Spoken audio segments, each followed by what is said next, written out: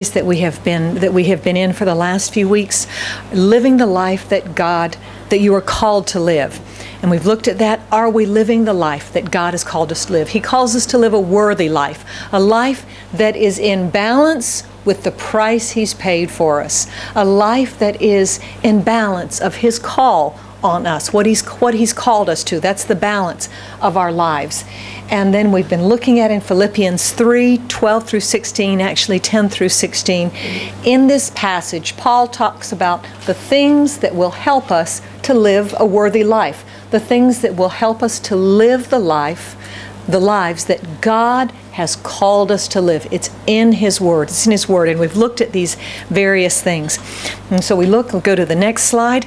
Christ Jesus has taken hold of us. He has grabbed you. He's grabbed you really strongly, really with a powerful grip. And what is our response? Have we in turn grabbed hold of Him? Jesus will never do all of this work in our lives by Himself. That is not the way that God does it. That's not how God works. He works with us. And when we say, help me, He helps us. And when we say, change me, He changes us. And when we say yes to Him, He says, okay, now let me work with you. He grabs us and then we grab Him. And as we do that, the plans that God has for us, they are worked out in our lives. We fulfill the purpose for which God has called us, all the various things that God has for us. Those pictures that we saw just a few minutes ago, all of these things, you look and you think, wow, way up there in the northernmost tip of the Philippines, on the top of a mountain, here are these people living with so little, living with dirt floors and a few boards, and they call that a house or a wall. And yet in that place, there are people that have been called of God, that are living the lives that God has called them to live. There are people who have been bought by the blood of the Lamb, who are going to go to heaven and not to hell, whose lives will never be the same because Jesus has come into their lives, because Vivian said yes to God, because you have prayed and because you have given. This is part of living the life that God has called you to live. So we look this morning, as we come to the end of our time together, what was the first thing we looked at? The first point, what does Paul say? Dissatisfaction. So the first thing, he says, I haven't made it yet. And I think, Paul was a really good writer, and he was inspired of the Lord, so he never wastes words, and he never uses illustrations just, oh, by the way, I think I'll use this. It was all inspired of the Lord.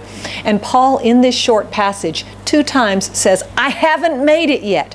So that encourages me, and I think maybe perhaps Paul had to say it 2 times because people had to be convinced. I mean, would you think that Paul had really attained full maturity? It's Paul, after all, right? Wouldn't you think so? He'd started how many churches? He was in prison as he writes this. If I were looking at Paul, I would say, Paul has made it. But Paul tells everyone, I haven't made it yet. I haven't made it yet. Why would Paul say that? When you and I would look at the life of Paul, and we would say, in looking at his life, in looking at his sacrifice, in looking at his work for God, in looking at what he had given up, and looking at what he was doing, I would say, wow, Paul, you've made it.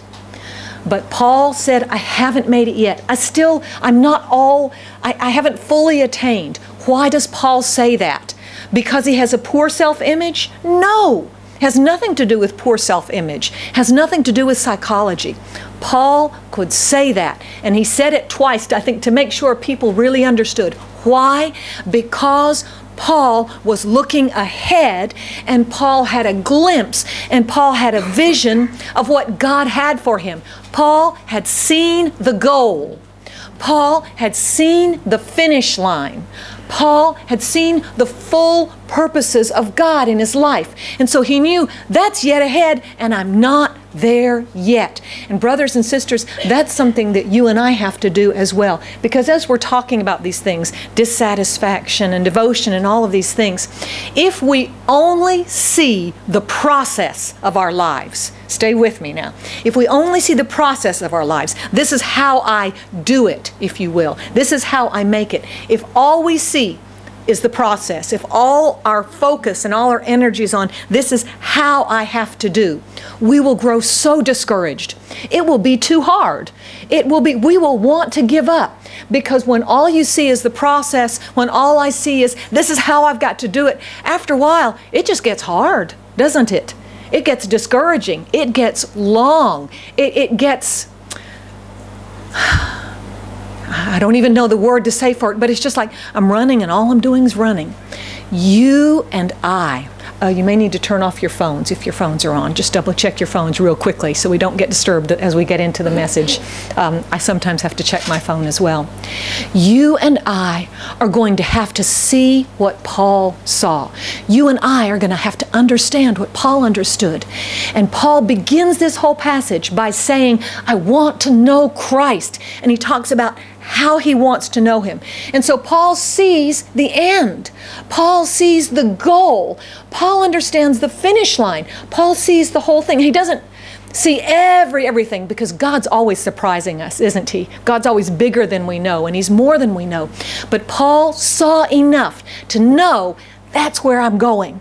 Paul said, what does he say a little bit later? We'll read it just a little. I press on to take hold of that for which Christ Jesus took hold of me. So he understands to some extent of why Jesus grabbed hold of him, some of those purposes. A little bit later he says, for the prize of the high calling.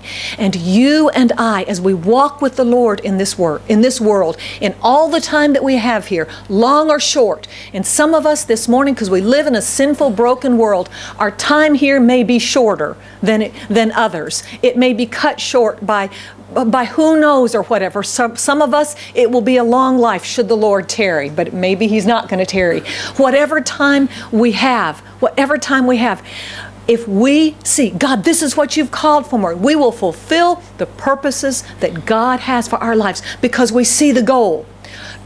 Following the process, brothers and sisters, it's not enough. Although we're looking at the process will get us to the goal, but the process is not enough. We've got to see the prize. We've got to see the high calling of God in Christ Jesus. We've got to understand, God, this is why you've called me. And when we see that, then we can stick with the process. When we see that, then we can say, yes, I am going to walk this road. I'm going to run this race. I'm going to do it. Why? Because I see the end and I see the goal. That's how we're going to make it, brothers and sisters. That's how we're going to make it. You and I will only make it so far with our determination. I'm going to.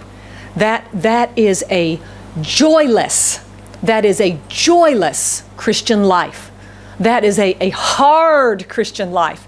And there are things at times that aren't very pleasant. And there are things at times that are not very easy. But brothers and sisters, when you see the end, when you see Jesus, when you understand why you're running, there is joy in the process. There is strength in the process. There is inspiration and there is encouragement in the process. So get your eyes on Jesus. Get your eyes on the goal. Get your eyes on the prize. Understand why Jesus has grabbed hold of you and why you grab hold of him. And it will be a lot easier to run this race. It will be a lot easier to go through the process. Amen? Amen. And so the first one is dissatisfaction. And it's not low self-image.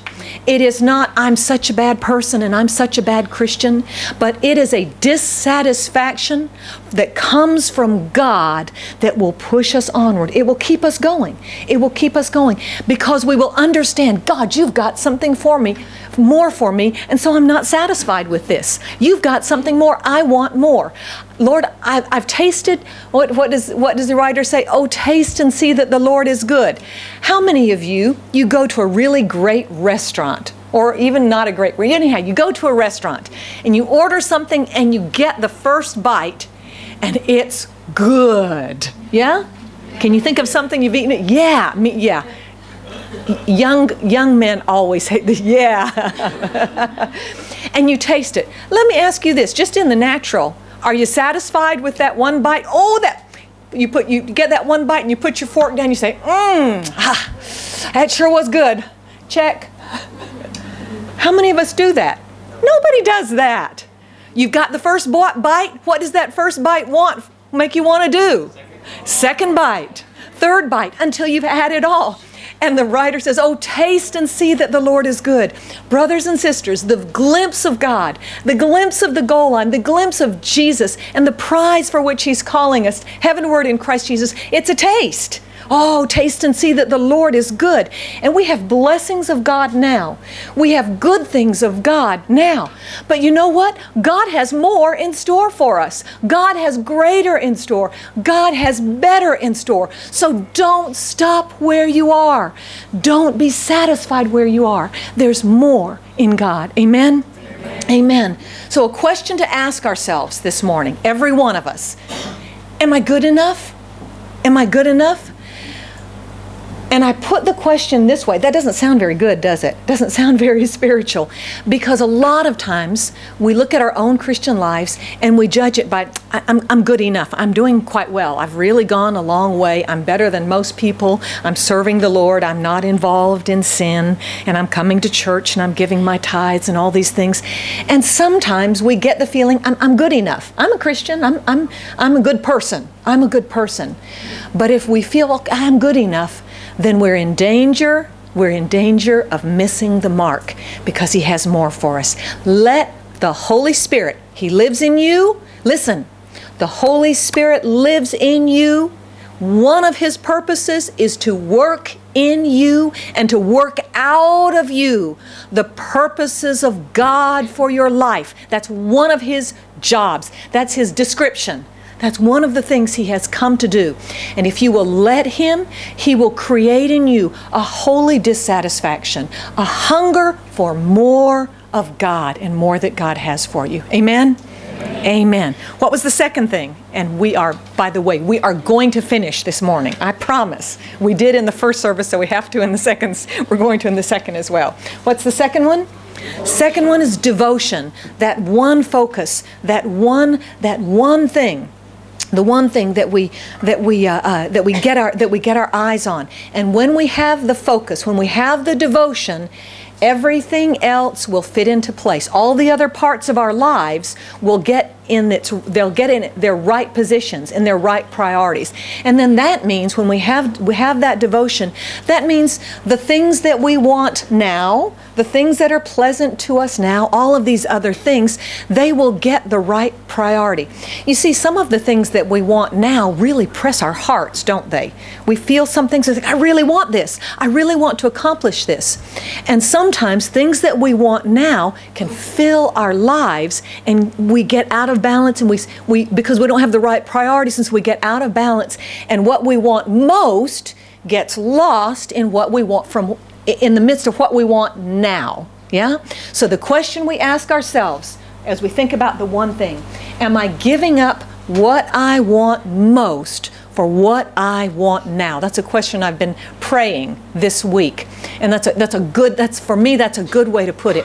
When we come to the end of our message this morning, I want you to remember this, because we're going to come back to Eric Little this morning, that great runner and missionary for the Lord.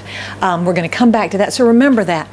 But when we know, you see, when you know what you want most, when you know what the prize is, when you know Jesus, when you know what His purposes are for you, and you really understand it, then everything else, you'll know, Lord, You are what I want most. What does Paul say? Philippians 3:10, I want to know Christ in all of these dimensions. And because of that, all His other priorities, they were in the right place. Amen? And so that's a question that we ask ourselves. So number one, dissatisfaction. Number two, devotion. And then last week, what did we look at? Last week we looked at direction. Direction. Which way are you leaning? Which way are you leaning? Which way are you pushing? Which way are you pressing?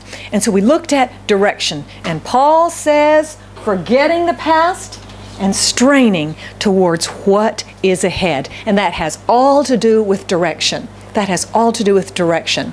And so a question for us as we consider direction is what? The question that we consider is, how much of my time, my thoughts, and my feelings are directed toward the past? How much? How much does it fill your heart and life? And it may be good things of the past, and it may be hard things of the past. It may be things that, back in the day, it was so wonderful. And I love reading because God is so good. I love reading testimonies. I love reading about the great revivals of the past, don't you? I really do. The outpouring of the Holy Spirit on Azusa Street in the U.S. in the early 1900s, or the great revival in Wales. And some of you are saying, what? Go back and find out about these things. It's wonderful. But brothers and sisters, God is not just the God of the past. He's the God of the present and the future. And in your heart and in my heart, what should be filling our hearts and what should be pulling us direction is, God, what you still have for me. You know, let me speak a word to some of you here this morning. Some of you have at times in your life been so close to the Lord, and your heart has been so full of joy, and you served the Lord with gladness and zeal, and there was a freshness and there was a life in your life. And for some of you, you have sort of come to the place where it's been so long and you haven't felt a fresh touch from the Lord, and you've just kind of settled down, and you look back really with maybe with nostalgia because of how it used to be, you know, back then. I want to encourage you this morning. Let God refresh your life. Let God bring again an expectation. I love that verse it's in Psalms, and I can't remember the reference right now, but I quote it all along. Let your expectation be from the Lord. It's from the Psalms, I believe. Let your expectation be from the Lord. Oh, God is your God in the future as well. And let your direction lean forward. Bible scholars don't completely agree on this passage. Some say that Paul was speaking of a foot race, a foot race, okay, a marathon or something like that. And so it says the direction to be leaning forward. How many of you, at least in running, have you ever seen a runner, especially near the end, have you ever seen a runner running like this? No. What does every runner do, especially as the end gets nearer? What's every runner doing? Leaning forward towards the end line. So some scholars say that Paul was talking about a foot race, and that would certainly make sense. And the Philippians 3:13, where it says straining toward what is ahead, in the Greek, what it means is stretching as in a race. Stretching as in a race. And I think all of us have seen pictures of right near the finish line where somebody will be in head just a little bit, but one of the other runners will stretch and they'll be in front at the end. Of course, in this race we can all win, so that's an imperfect analogy.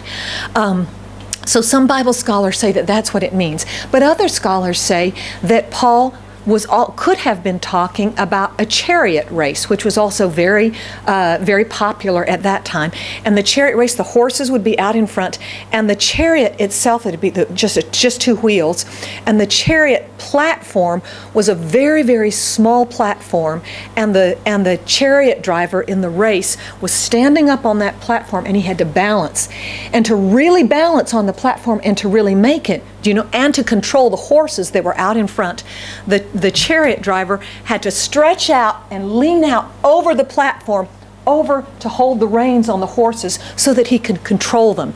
And so the only way to be successful in that race was really to get out there and to really stretch yourself out. And so that analogy or that picture fits very, very well here as well, if we think about it that way.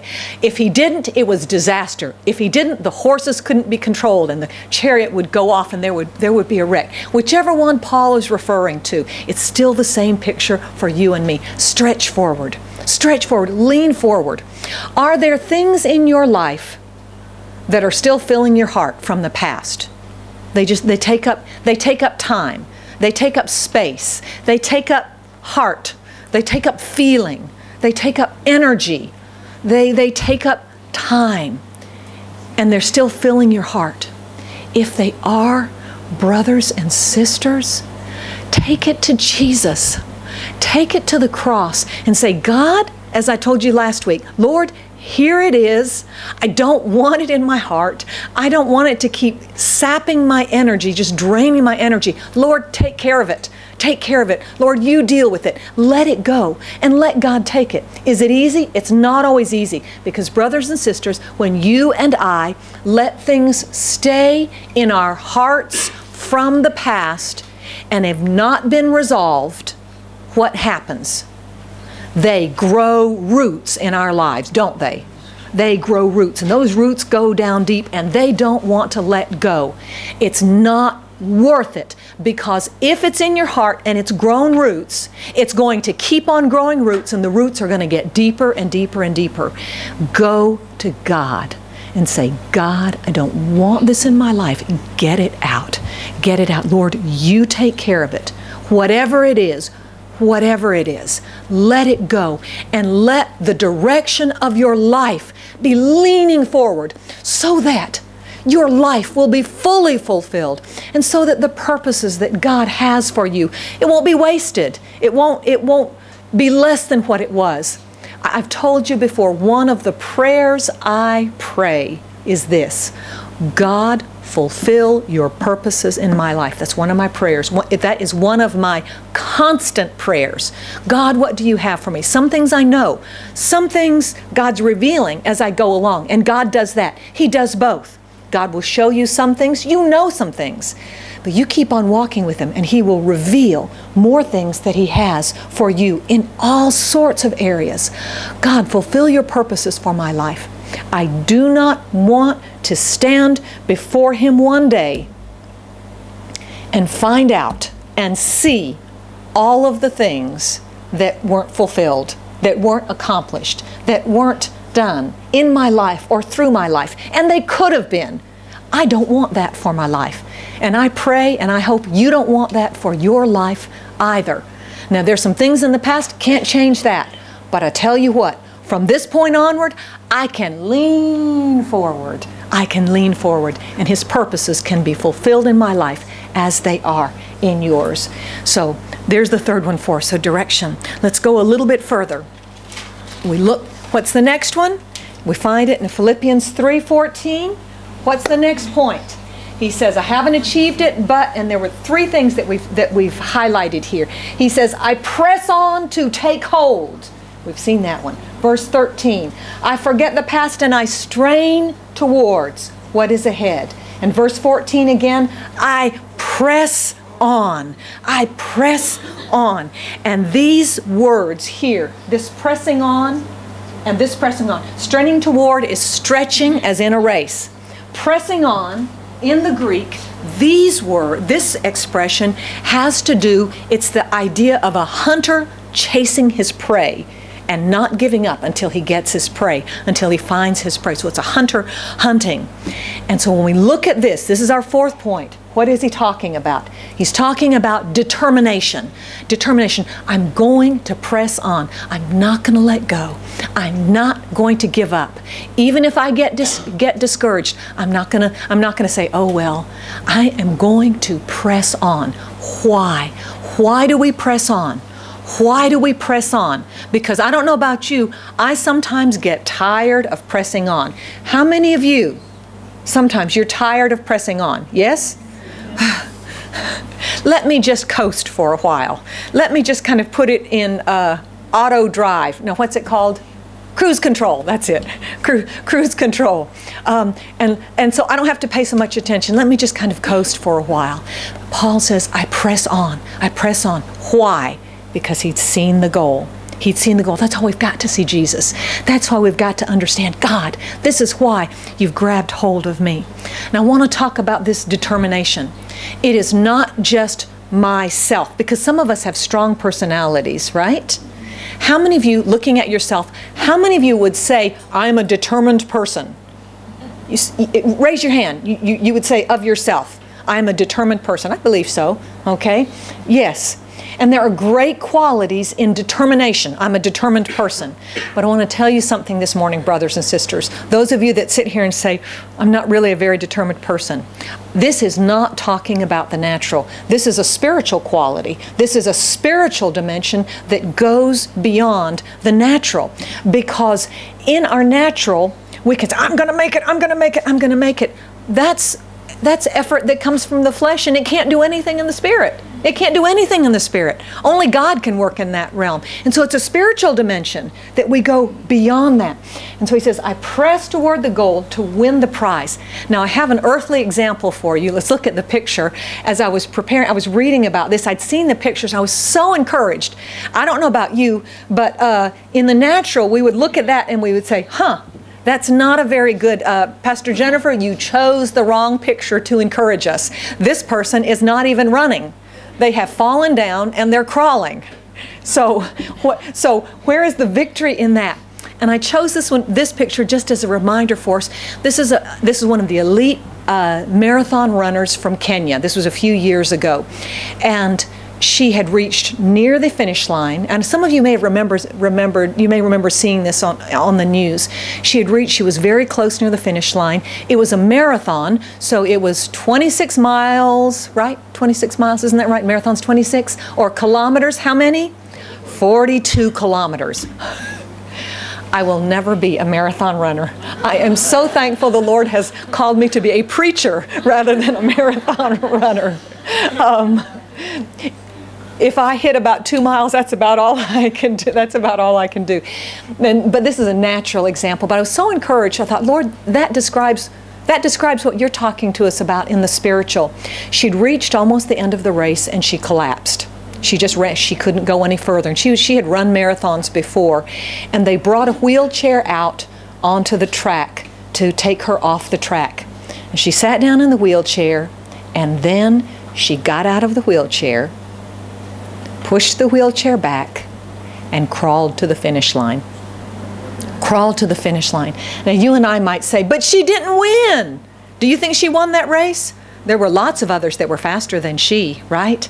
But I love the example that we see in the physical that helps us to understand the spiritual. I was looking at that and I thought, the only thing she's looking at is the goal, is the end line. And she crawled to the end, and she made it across. She made it to the end. Brothers and sisters, there will be times in your Christian life when you may feel, I am on my hands and my knees and I'm crawling. Where's the victory in that? Where's the overcoming in that? You keep on. You don't give up, because the determination that you and I have in the Lord is going to get us to the end. Now I want to say something here just a minute. In fact, some of you may have been looking at me as we reached the end of the praise and worship time this morning. As I was praying and as we were singing, the Lord brought some things to mind. So I added some notes as I was sitting there this morning. And the Holy Spirit was just speaking to my heart. And one of the things that He spoke to me was, as I said, if we only see the process and we don't see the end, it's going to be very hard to make it. That's one of the things. But one of the other things that He spoke to me is this: for every point in this, He is our provision. He's our provision. So if we're going to have the determination to make it, it's not going to come just completely out of ourselves. I'm determined to make it. A lot of people say that and they fall by the wayside. The provision that we need for this race, the provision that we need to fulfill God's purposes and live the life He has called us to live, will come from Him. It will come from Him. It will be a response from us, but it's going to have to come from Him. That holy dissatisfaction, that first one, it's going to have to come from God. We have a part to play, but it has to come from Him. That devotion and that single focus, only God can give me that. Only God can give me that. And only He can give you that. That direction, that pulling forward. God's going to have to do that in my life. This determination, He's going to have to put it in my life. And so as we look at this, it's not just all about us. We hold on to Him, yes we do. But He has first held on to us. Remember what 2 Peter in the first chapter, it says, He has given us all we need for life and godliness. That's 2 Peter chapter 1, verse 4 or 5, right around there. All that we need, all that we need. And where do we find and where do we receive all that we need? Let me keep it in terms of this that we're speaking of this morning. We find it as we hold on to Him. As simple as that. He's holding on to us, we hold on to Him. And as we hold on to Him, there is a divine exchange. Our satisfaction for the holy dissatisfaction that He will give us, our singleness of gaze and devotion that He will give us for all of the things that we're looking at, the determination and the direction. There will be an exchange, and God will give us of Himself that we might run the race and that we might live the lives He's called us to live. So what's a question that we have for ourselves?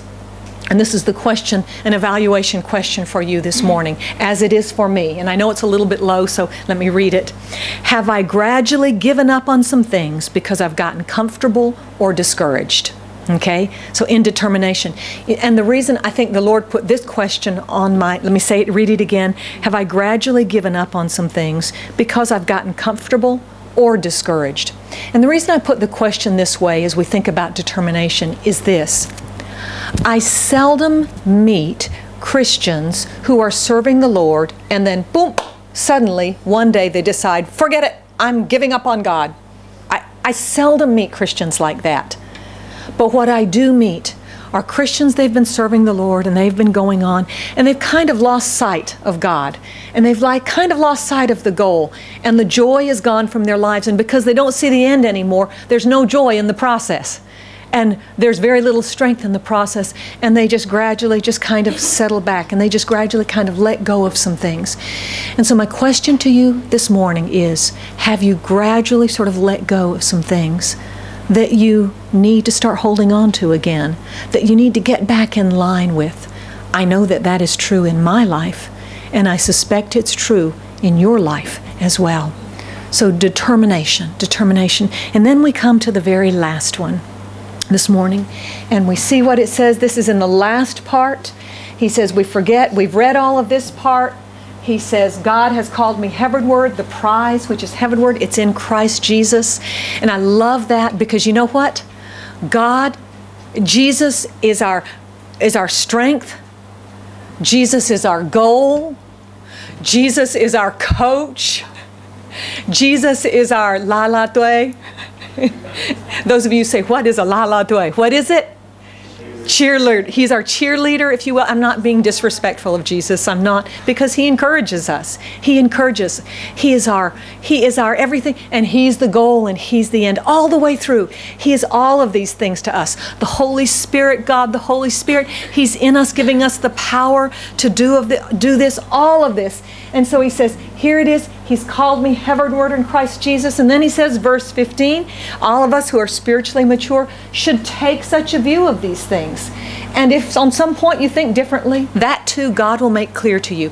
And that really speaks to me, because sometimes we break fellowship with other Christians who don't think exactly the way we think, right? You don't think just like I think. Now, Paul is not talking about heresy and false teaching here. But Paul is talking about people that are in varying degrees of maturity and understanding, and he just leaves it. And he doesn't say, you're a bad Christian. He just says, you live up to what you know, and as you go further along, God will make it clear to you. God help us to take such a view with true brothers and sisters in the faith that are at different levels of understanding. Keep on walking with God. They're a brother in Christ. They're a sister in Christ. They have been bought by the blood of the Lamb. They're going to make it to heaven. They're going to make it to heaven. What are you going to do? You're going to break fellowship now? Just because you kind of look differently at some things? Again, I'm not talking about false teaching, and I'm not talking about heresy. That's very different. But I'm talking about people, as we come to the Word of God, we think, well, I don't, this part, I think this way, or I think that way. And Paul says, God will make it clear to you, but this is what he says. He says, only let us live up to what we've already attained. What is Paul talking about in this last part? We come to the last one. We're talking about the discipline of the Christian life. There is a discipline and a training and a correction in your life and my life if we're going to make it to the end. If we're going to live the lives that God has called us to live. There must be. You and I will not float our way into heaven. We will not. There's going to be a discipline. There's a training of our lives. And Paul says, live up to what you know. Live up to what you know. Don't go back. And then he gives us some other verses. Let's look at these two other verses. In 1 Corinthians 9:25 through 27, what does he say? All athletes are disciplined in their training. I remember reading, it was a concert pianist, or it was somebody, I don't think it was, or it may have been Yo-Yo Ma. I can't, the wonderful cellist. It was Yo-Yo Ma or someone else. And he talked about his training, but I think it was a concert pianist. And I remember reading this, and it really struck me. And I thought, this is at this level. And he said, if I don't practice, and he would practice like 4 to 6 to 8 hours per day. And this was a concert pianist. He said, if I miss one day of practice, he said, I can tell the difference. Maybe nobody else can. And let me ask you something. Aren't there times in your life and mine when we've let go of the discipline and outside everything looks okay? Yeah? But inside, you and I know. We know, don't we? We know, Lord, I can fool everyone else, but inside I know there's a lessening of affection. There's a coldness of heart. There's a lack of zeal, but I'm not letting anybody else know. The pianist said, if I miss 2 days of practice, the critics can tell. Those that are trained, those that know. And a lot of times, I'll be honest with you, a lot of times pastors, because God has given us that responsibility, we can tell if there's something that's not quite right or whatever. And he said, and if I miss 3 days of practice, he said, everyone can tell. Everyone can tell. There is a discipline that goes with the Christian life. It goes with the Christian life. And he says they're disciplined in their training. They do it to win a prize that will fade away. We do it for an eternal prize. So I run with purpose in every step. Are you running with purpose in every step? Or are you playing around? Or do you say, well, I can relax a little bit? He says if we're going to make it, we're going to have to run with purpose in every step. He says, I'm not just shadow boxing. I'm not just playing around. He says, there's purpose in what I do. Brothers and sisters, the purposes of your lives are being fulfilled now. Not just some point down the road when you get a little more mature. Not just some point down the road when God has a big ministry for you. God has a purpose for your life now.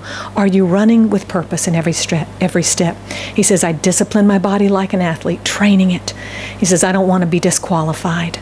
And then in 2 Timothy 2:5, athletes cannot win the prize unless they follow the rules. We can run hard and fast. We can do all that we want to for the Lord.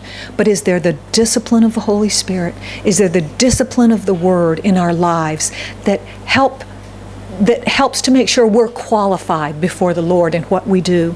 And so the question for us as we come to this, as we think about discipline, is this: am I willing to consider correction from the Word, the Holy Spirit, and Christian friends? There's a question for you. Am I willing to consider it? A lot of times we get correction, we just push it away, don't we? But there's a discipline that comes if we're going to fulfill God's purposes in our lives. There must be. That's part of it. That's part of it. And discipline comes to everyone. You think Pastor Jennifer doesn't get some correction and discipline all along? I got some yesterday while I was preparing this from the Holy Spirit, and it kind of hurt, but I had to take care of it. Why? Because I want to win the prize for the high calling of God in Christ Jesus. Amen. And so as we come to an end, and I know it's just a few minutes after, stay with me and we'll finish up very quickly as we come to an end.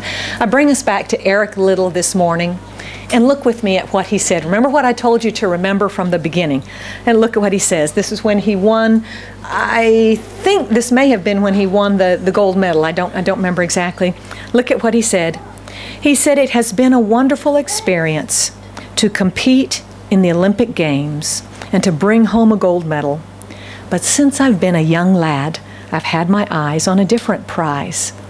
You see, each one of us is in a greater race than any I have run in Paris, and this race ends when God gives out the medals. Isn't that wonderful? Isn't that wonderful? Remember what I said earlier on? I said, remember this, the devotion, the singleness of gaze. How could Eric Little live for God as he did, run those races, be a great runner, be a great student, a rugby player, and then lay it all aside 1 year later, lay the gold medal aside, go to China and give his life, live for God with great glory and honor and humility in the Japanese internment camp, and then give his life in that camp for God's glory? How could he do that? Because from childhood, he had the goal. From childhood, he knew, this is my goal. And because he had that goal, everything else, he could make it fit. He could make it fit. And then he says in the next slide, he says, many of us are missing something in life because we are after the second best. I put before you what I have found to be the best, one who's worthy of all our devotion, Jesus Christ. He's the Savior for the young and the old. Lord, here I am. Lord, here I am. What is your goal? What is your end? Is it the things of this world? Is it second best? Or do you have your eyes set on first best? First best, not second best. Come to a conclusion. The life you are called to live, dissatisfaction. Not yet. Devotion, one thing. Direction, forget the past, lean forward. Determination, press on. Discipline, live up to what we know to live up to.